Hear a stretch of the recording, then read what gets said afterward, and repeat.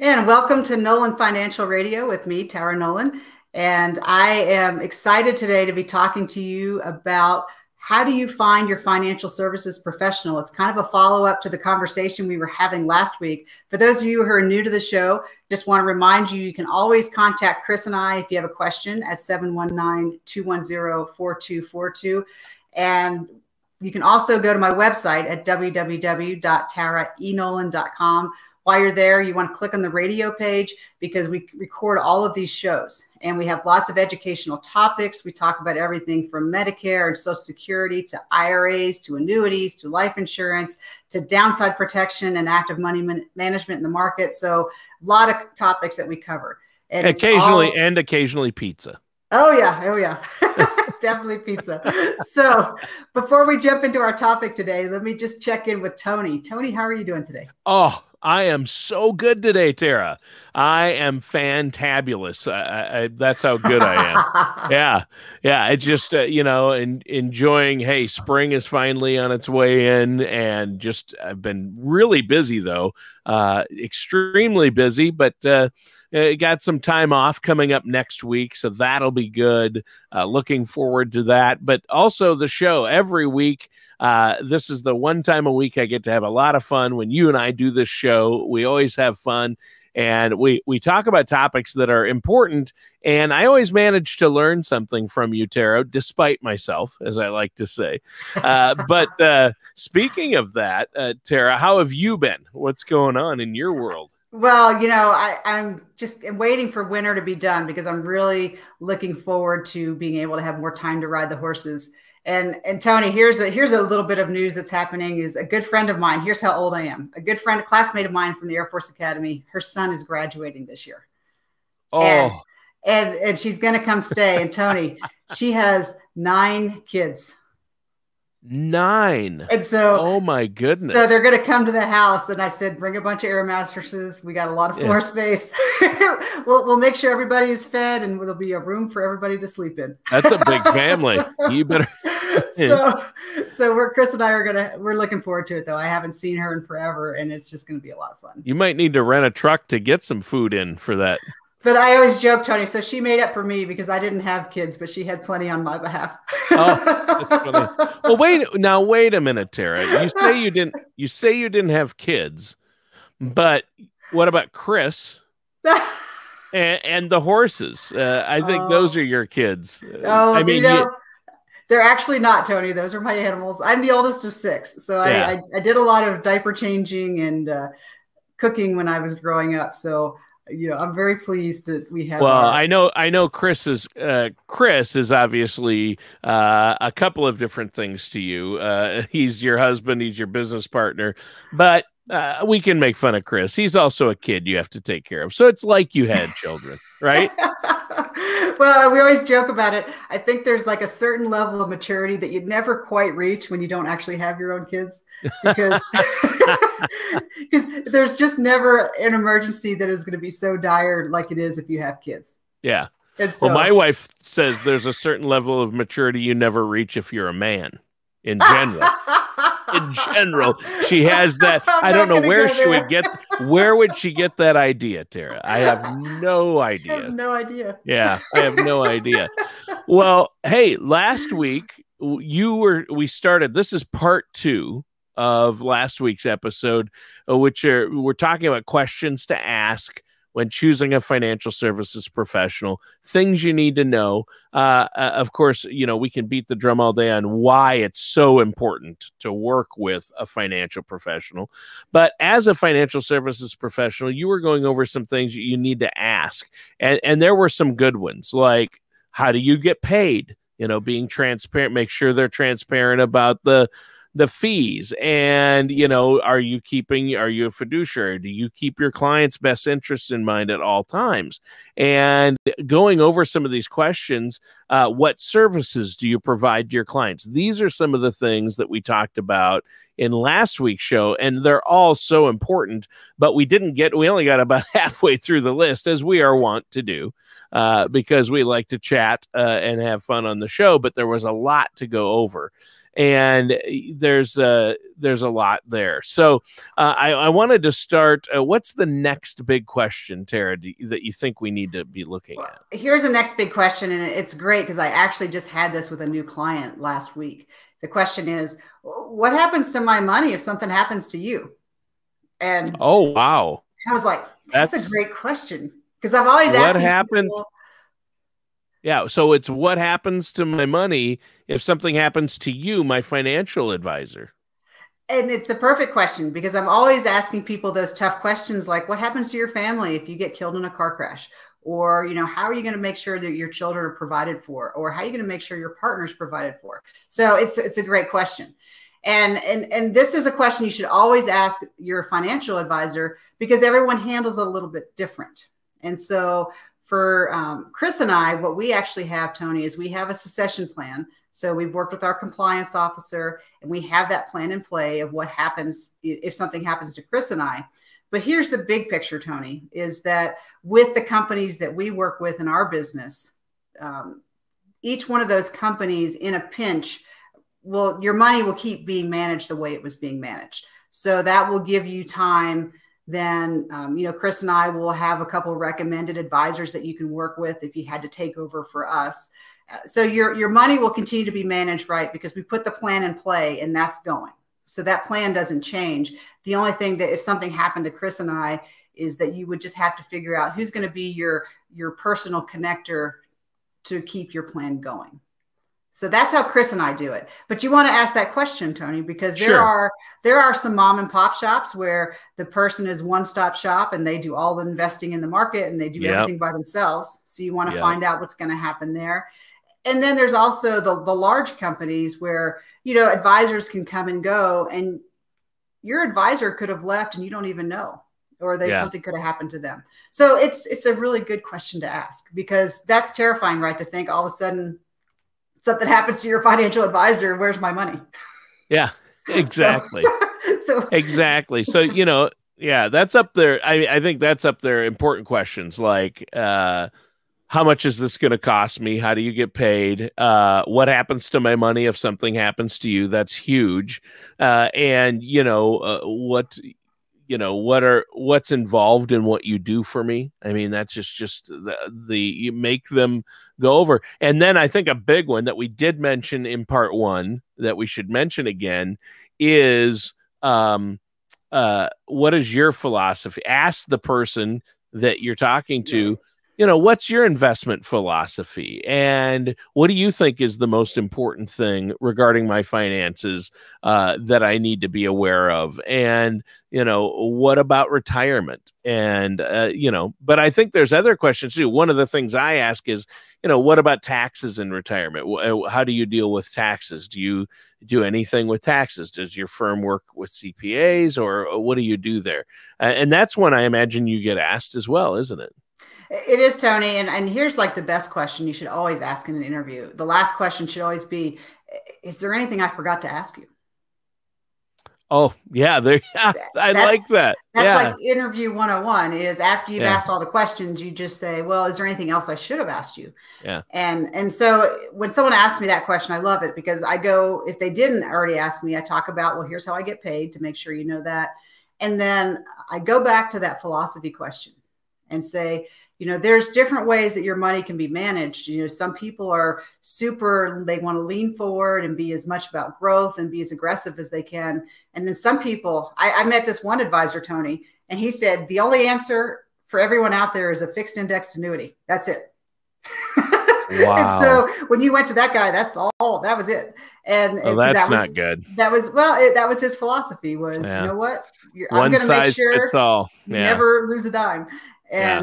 And so for me, like my philosophy is, right, there's always a balance. Yeah, there has to be a balance. Yeah. And it depends is a big question, because I'm not going to do the same thing for a 30-year-old that I'm going to do for a 60-year-old. I'm just not. Right. Yeah. And, or I'm not going to recommend. At the end of the day, it's your money. You do what you want. But I'm going to have different recommendations. What if you're single? Well, how do we look at that versus what if you have 4 kids, or, what if you have a special needs parent, so anyway, you should always ask, Yeah. What else should I be asking you? Yeah, exactly. Well, one thing I would ask, and that I think our listeners should ask, and Terry, you can tell me what you think of this question, is why should I work with why do I need to work with a financial professional? Why can't I just have a 401k and retire? Why should I be working with someone like yourself? Well, and Tony, I'm really getting into this in the book. And I just would ask everybody who's watching to take a minute and think about that last, heartwarming commercial you saw. That one, where it's the families are laughing and the kids are playing, or there's the couple holding hands walking on the beach. Yeah. There's that older couple watching the sunset. Yep. What was the commercial even for? Was it life insurance, mutual funds, or Viagra? Yeah, there you go. Who knows? So there's a lot of advertising dollars spent making you feel like you can do this yourself. And I think it plays on the American independence, right? The rugged individualism. Sure. I can do it myself, and I should be able to do it myself. Yeah. And so there's a lot of it coming at you in the news and the media, making you feel like you should do it yourself because it's cheaper. But here's the thing, Tony, is it doesn't really cost you an arm and a leg. And it's not really that much more expensive working with an advisor than just doing it by yourself. Now, let me say, there's no limit, right, to how much you could pay, right? Right. That's true. That's true. But there's, for mutual funds, they already have 12B1 fees baked into those things. And for insurance, if you need insurance, you're not going to get a better deal figuring it out by yourself versus having an advisor, because it's still going to cost you the same. So all things equal, why wouldn't you get help? And there's a lot of research out there. There's always the anomalies of people who can do it really well by themselves. But a lot of research shows, because you're trying to put this puzzle together of protecting your family and investing in the market and maybe having some real estate, all these pieces. Healthcare, inflation, taxes. You're going to do better if you have an expert helping you with your plan. Because it's what I do for a living, Tony. When I need to go to the doctor, I don't pick up a book and figure it out myself. I just go to the doctor. Exactly. I'm not going to do brain surgery on myself. I'm going to go to a brain surgeon. And it's just, when it comes to something as critical as your health and your finances, which are two things you need in life, you have to have, you don't want to do those things alone. You don't want to self-diagnose your health and take risks with your health. And you don't want to self-diagnose your finances and your retirement and your livelihood. So you want to work with a professional. And that's just that's key. And I just think that people, that's the key reason to work with a financial professional. But it's important to hear you explain it back. Some people, depending on the financial professional's answer, you may not want to work with them. You know what I mean? If it doesn't fit your philosophy, you might want to look for somebody else. And I think you brought up a good point that we hadn't really touched on, and that's a financial professional that says, you said you'd talk to this one financial professional, and I know you go to a lot of events and meetings and talk to other financial professionals out there, but that they said, their answer for everything is fixed index annuities. That's all they recommend to their clients. And so you want to find a financial professional that is just going to look at whatever's available out there, what's in your best interest. And it might be a fixed indexed annuity along with stock markets. Maybe it's bonds, maybe it's something else, maybe it's real estate, maybe it's an insurance policy plus this. Different people need different things, and you've got to look at the big picture, don't you? Well, that's my philosophy, Tony, because I think coming to someone with this solution and going, I have this widget, I think this widget's perfect for you. That how do you know that was tailored for you? Now, the widget might be good for you, but I think it's much better to go, what problem are you trying to solve? And then we go and look at all the widgets and say, okay, because you have this problem, I'm going to pick these things for you. And that's a better way than if someone comes to you and says, I have this perfect widget and you should have it. That's when I would get a little suspect and go, you don't even know me. Yeah. How do you know that you have the solution for me? I haven't even told you anything. Right. There you go. Yeah. If they're trying to push something on you before you've really gotten to know each other, that's a problem. Yeah. That's another red. We talk about the Be a red red flags. flag. Yeah. That would be a red flag. Well, now we should probably take a quick break here to let our listeners know about what you have on the website and how to get a hold of you to set up that no cost consultation. Well, yeah, Tony. So Chris and I, we always, after the radio show, we set aside 20 complimentary appointments for those first 20 callers because we want to connect with those people that say, I want to work with somebody who's going to help me create the maximum possible situation with what I have. And for those folks that are listening today that go, I want you to look at what I'm doing and tell me how I can make it better. That's what it's really about today. So Tony, that number is 719-210-4242. And you can also go to the website, www.taraenolan.com. While you're there, you can kind of check out the different services that we offer, see what we look like and all that kind of good stuff. And also sign up on the radio show because you can listen to more educational topics. But give us a call, 719-210-4242. If you really want to sit down and go, am I optimizing and taking advantage of everything that I should be and can be? Right. There you go. I think that's great, Tara. And now, listeners, during the first segment of today's show and on last week's show, we looked at some of the most critical questions you can take to a first meeting with an FSP, as we call them, a financial services professional, if you're considering doing business with them or making them a member of your team to help you with your finances. So what do you have for us now in this segment, Tara? Where do you want to go? We're going to get into a little more detail. So obviously, for most people, I can actually say, Tony, most people go, I need to figure out my finances when they're getting close to retirement. Yeah. Now, time is your best friend. So the sooner you do that, the better. But getting close to retirement is like one of the first kind of nudges that go, oh, I really need to take this off of my should do list and put it on my I will do list. Yes. Things to do. Yeah. Today. Things to do today. Right. Yeah. So, the first thing I like this article I was reading. It said the average couple who retires at 65 will spend about $280,000 in healthcare for the remainder of their lives. That's crazy. So that's $280,000. Yeah. And that's what you call a heart-stopping amount of money. I had a little mini stroke right there.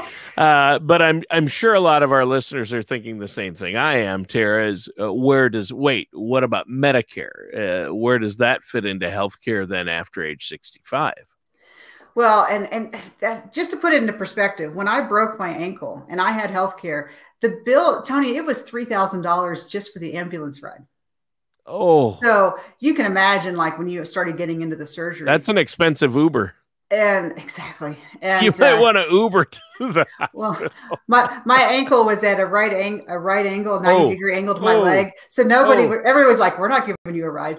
Oh no. Yeah. You have to call an ambulance for something that serious. Yeah. But I had insurance, so people say, well, what about Medicare? And here's the thing, Tony, is Medicare covers 80%. And so 20% can get to be a lot of money when you say 20% of what? 20% of $100 on a normal checkup, that's $20. That's not a big deal. Yeah. 20% of $100,000, that gets to be a lot more money. Yeah. And so for my people approaching retirement and when they start to consider Medicare, Tony, I bring in my medical specialist right away because how you protect yourself from medical expenses can change your whole financial world. And if you have to take that nest egg that you've been building, protecting, and have to start spending it on medical costs, that doesn't feel like a lot of fun in retirement. No, it definitely doesn't. And, I mean, relying on Medicare, but not relying too much on Medicare is a great strategy, like you say. Well, and there's options that exist in there because there's different kinds of insurance you can get to cover that extra 20%. And then that gets into the big time conversations about how do you want to do that. But just leaving yourself wide open and saying, well, I'm covered because I have Medicare. The big thing too is Medicare does not provide long-term care. There's about that's huge. 90 days that you can get some coverage, like as a transition from the hospital, but they don't do, like, if you need to go into long-term care, you're not covered for that. And long-term care is expensive. We're talking assisted living, long-term care, which, memory care. Medicare does not cover those things at all. Right. And for a lot of families that can be, those are about $5,000 a month on the lower end. Wow. So what's this is a big part. Yep. So what's the next thing we need to consider? Well, then here's the next big thing that we do shows on is you want to talk about your Social Security strategy. Yep. It usually comes up: Social Security, taxes, Medicare, right? Well, and Social Security was never designed to be a retirement plan, but it's become such an integral part because everybody knows about it. You pay into it the whole time you're working. Yep. And this is something I'll actually talk with my small business owners about, like, are you paying into Social Security or not? Because it makes a difference. And the good thing about Social Security is it doesn't matter the quality of your health, you get it. So it doesn't matter if you're diabetic, if you're a smoker, right, if you have any healthcare issues. So you want to make sure that you take your Social Security at the right time, because there's still a lot of confusion about it. Some people want to take it as soon as they can at 62, but there's downsides to that. And some people, they just don't know when to take it. And here's my big story is for my mom. She was going to retire. She had went down and filed to start taking her Social Security. And as I knew, like almost everyone who retires today, Tony, they don't really retire. Right. And so she went back to work. And so we had to go back to the Social Security office and stop that. Yeah. And luckily we were able to do that pretty easily. But the difference now, Tony, is she was going to do that when she was 65. She's now 73 and she's still working. Oh, wow. So, and probably because she wants to be. Yeah, she loves it. She's teaching and she loves it. Yeah. But the thing is, though, is there's a difference now. She was only going to get $1,200 at 65. Now she's getting $2,800. Oh, wow. Yeah. That's a big difference. Because you let it roll up, it makes a huge difference. And so, so in that situation, it didn't make sense for her to start. Now, I have some clients have different situations, and sometimes you might need to. But Social Security it's one of those income streams. And we talk about retirement. There's not like just one pension anymore. Now you're going to have, hopefully, if you have a job where you've got a pension, you're going to have your 401k, you're going to have Social Security, you're going to have these multiple income streams. And so we want to take advantage and maximize everything. Right. So managing that retirement income is a huge part of what you do and how you help people. And part of that income is Social Security. A part of it, like you say, 401ks or IRAs. Some people are fortunate enough to have pensions who may have government jobs or work for the government. So I think that's great. Now, what's another thing that we need to be aware of when it comes to retirement planning? So here's the big one, Tony, is taxes, right? Yep. I knew that was coming. I told you. I knew it. Well, and I think it's really important that people understand, like, why do we have to save for retirement? It wasn't always like this. Right. If you go back historically, back in the ancient Greeks and in the American Revolution, military soldiers have always been given an income for life if they survived, right? So your strategy for that point was just to survive the battle and you would get a pension. And then it started with the Income Act of in the 20s. And then if you look at the 60s, the government passed legislation that made it a tax break for companies if they created pension plans. So pensions started to become a very normal thing in our society because companies got tax breaks, right? Not because they were taking care of their employees, but because the companies got a tax break for that. And like my grandfather, he had a great pension, and Tony, he died. My grandmother lived another 20 years and she got his full pension that whole time. Oh, wow. That's huge. And so my grandparents didn't teach my parents about money because they didn't have to save for retirement because they were set. Yeah. And then what started to happen in the 70s and the 80s is this, I think probably most of you have heard the term, the golden parachutes. And the tax code had a clause where they could give the CEOs and the high ups in the companies extra money in their retirement plans. And the company said, oh, well, you know what? Why don't we just do this for everybody? We can stop our expense of having to create pensions and just give everyone a 401k. Yeah. And so all of a sudden, all the responsibility for your retirement was shifted onto you as an employee, but you didn't know it. And so now it's such an important thing that we have to all start saving for retirement. And we're all playing catch up, right? Because you're not learning about this in school. You don't learn about it from home because your parents and grandparents didn't have to do it. So we're playing catch up right now. So anyway, the whole thing here, Tony, is taxes are so important in our retirement because that's what the legislation says. And so we have to look, as part of a good retirement strategy, we have to look at how taxes are going to be a play. And we try to look at your income and say, okay, this is taxable. You have tax deferred in the middle and then tax free.